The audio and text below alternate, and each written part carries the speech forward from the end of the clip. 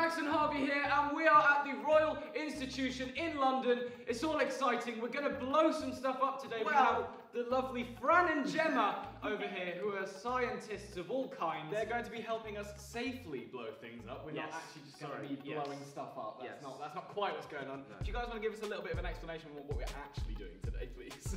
Well, we're basically going to be doing a whole load of demonstrations, and we'll take you through, obviously you'll be doing them, but we'll take you through how to do them step by step by step, and we'll sort of explain a little bit of the science behind them as well. Amazing. I can't wait! Let's do it.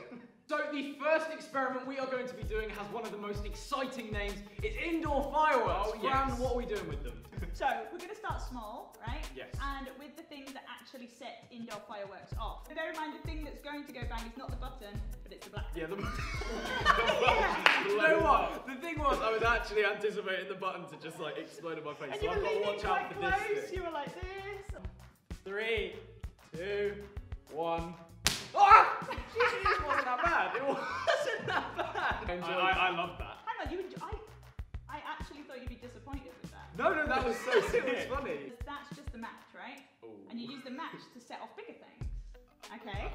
So now we have a much bigger firework inside. I'm going to put the key in. We'll get straight to it. Don't accidentally lean on the button, please. There we go. So live on. Hang on. Yeah. And so you can see that in the top of that. Yeah. Can you see the wire? Yeah. In the top of that is an E-match, but also in the tube is basically a little bit of gunpowder, but also some titanium to make it nice and pretty. In 3, 2, 1. Oh! That's sick! That's so cool. I love that. That was awesome. Again. That was pretty, right? But it wasn't loud. Oh no. Okay. So here, what we've got is known as a squib, and a squib is basically it's what they use to replicate gunshots in movies. So I can put this in and see what happens. I'm now scared. So we've been told for this one it's so loud we're going to need ear defenders. So for anyone using headphones at home, I'm sorry. Okay. Has everyone got their ears We're doing covered? this together. It's live. It's in 3, 2, 1.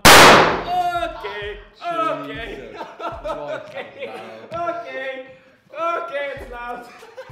Alright, now we have the incredible liquid nitrogen that freezes anything it touches. It's not like, that's not what it's known as, I just said that for effect. And because you can't get it anywhere, we have Jemma here helping us. She's going to basically do everything for us in terms of pouring liquid nitrogen and handling it so that we don't hurt ourselves, because it's not the safest thing in the world. Jemma, please tell us what's going on. Alright, so I've got some liquid nitrogen in here. I'm going to pour it into this bowl for you, and then we're going to have a bit of fun. Even try a little bit of food as well. Oh my gosh. Look at that pour. Liquid nitrogen for days. So yeah, basically, just to give people a heads up, if I went and put my hand in there right now, I wouldn't have a hand. Freeze. So that's why we need to be very careful. Because liquid nitrogen is minus 196 degrees Celsius. So it's really fun, but it's not something that you want to take lightly. That's cold. So what are we doing first, Jemma? So first thing, you should have under your table some balloons. We're going to have a look at your breast. Yep, I think that's about a good size. You've got a really big one, obviously. If you want to go ahead and tie that one up, Max, and use the tongs to sort of press it down in there. There we go. Oh no, not all of it, Max. Yeah, I'm sorry. So right there, that is your liquid breast. So a lot of it's going to be water. I can see it. Oh, it's actually in there. Oh my gosh. Wait, Tom, try and get closer for this. I can see it from this side. I don't know if you can see it from that side. That's so weird. That's my breath right there. So what's up next, Jemma? So how do you two feel about ice cream? I like ice cream. I like it's a ice fun cream. thing. It's a good substance. I'm sorry. So underneath your table, you should have some bottles of melted ice cream. Oh my gosh. Now, I thought maybe we could have a go at putting some in the liquid nitrogen. That makes more sense. It does make more sense. So gloves on again? Gloves on again, yeah. Okay, I'm gonna try and draw a cat. Just like that.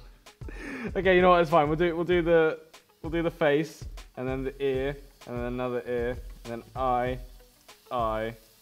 mouth. Oh, there's a triangle there. So you can see what I was going for. Turn it around this way. You get it at a certain angle, it does look like a cat. Alright, move out the way.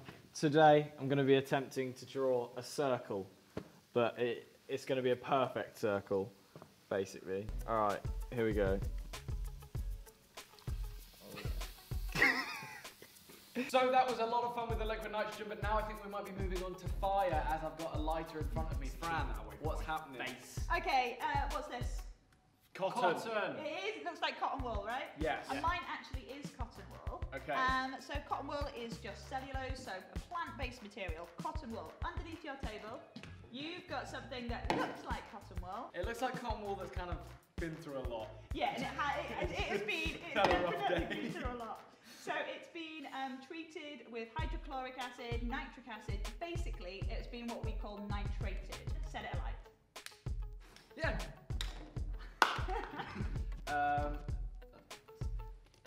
Oh, it hit it, but it didn't. Maybe it's just not quite hot enough yet. Oh! Well, see, Fran seems to be magic. Oh! So I did make that shot. That's so sick. I'll try again. Hang on. Here we go. First try. Airplane. Yeah! So with flash cotton, it's quite good. Yes, you can burn it in your hand if you're careful, but it's quite a small flame, right? Yeah. Okay, so we're going to try something with a bit of a bigger flame now. This is not something you should try at home. Yeah. So what I'm going to do is take a flammable gas and put it into this bowl. This is just a bowl of water with some washing up liquid. And so, when I add the gas, it forms bubbles. Those bubbles aren't full of air like normal, they're full of flammable gas. So cool. Can I take a guess? Am I scooping them up? You're scooping them up, bubbles only, not much liquid. Yeah. So get in there, just like Yeah, get all the way down. that. Oh, that'll be okay. Yeah, let's see what happens there. Yeah, get a few more. Going back the other way. Nice. Double dip. Oh. Okay, then over the tray. Over the tray. Yeah, and then Max, you light, and it, we'll see what happens. Oh yeah! You can get right down, right down. Get it all on, Max. You two hands. Yeah. Yeah, go. Oh, arms like that's alright. There we go. Oh, fire! So this next one, we've had a little bit of a lighting change because it'll look cooler. It's called the whoosh bottle, and it uses alcohol. But yeah, we're going to be basically putting a bit of fire into this bottle, and it'll go whoosh. That's what happens, isn't it? Maybe we should let the scientist explain what's about to happen. Explain it. Yes, so we've got some ethanol in there, and it's the gas that is flammable. So just like with the bubbles before that we were lighting the gas, we're now lighting that ethanol gas that's inside. Swap hands. I'm ready to whoosh! Swap hands. Let's go! There we go. Okay, ready? Yeah. All right.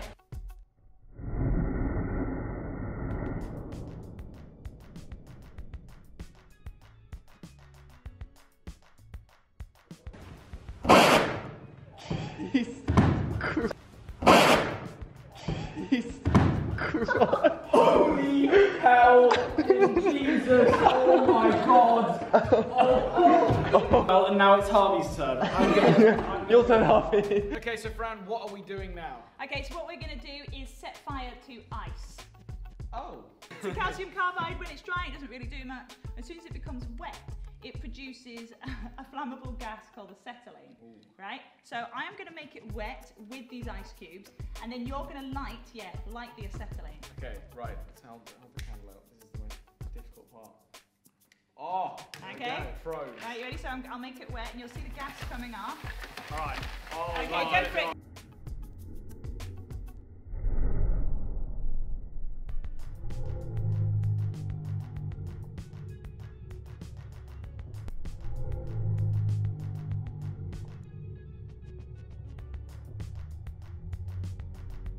Go for it.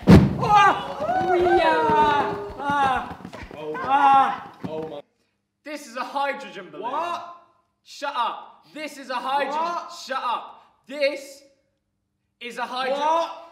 I'm turning the. Turning on, get your defenders on as well. Headphones on, everyone. Here we go. Stand back. And just gently hold it against the bottom. Against the bottom. Yeah.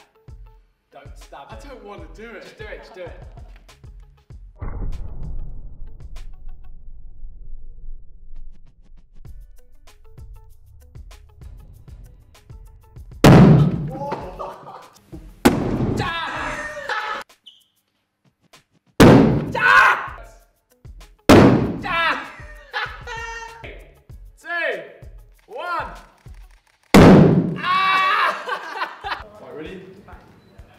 3, 2, 1, go. 3, 2, 1, go! Okay, so turn right. Right, next to the left a bit. 3, 2, 1. That's it. So we have one final insanely cool experiment to do, but before we do that, we just wanted to say thank you so much to the Royal Institution for having us, and thank you Fran and Jemma for showing us all your incredible skills and teaching us how to science. We will be linking all of their stuff below, so make sure you check it out, and the Royal Institution posts every single week cool stuff just like this that you can check out. Make sure you like and subscribe. This has been so much fun. Fran, take it away! Okay, so for the final one, what we're going to do is we've got a barrel, you might have seen it. In the bottom of the barrel there is some water.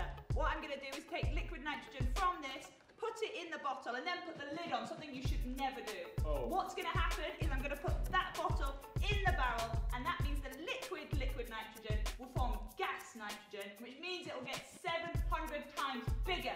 It's a lot and we'll bigger. see what happens. I'm so hyped right now. Alright. Nice and tight as well. It goes up. Hold it in the barrel. I'm so Okay, excited. lights on. It's crackling!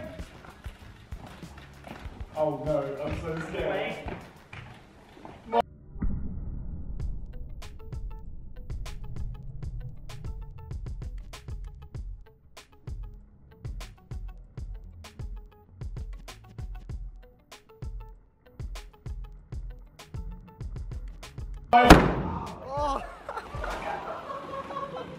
Yes! Yeah! Thanks for watching. Come back next week. We're gonna blow Max up. No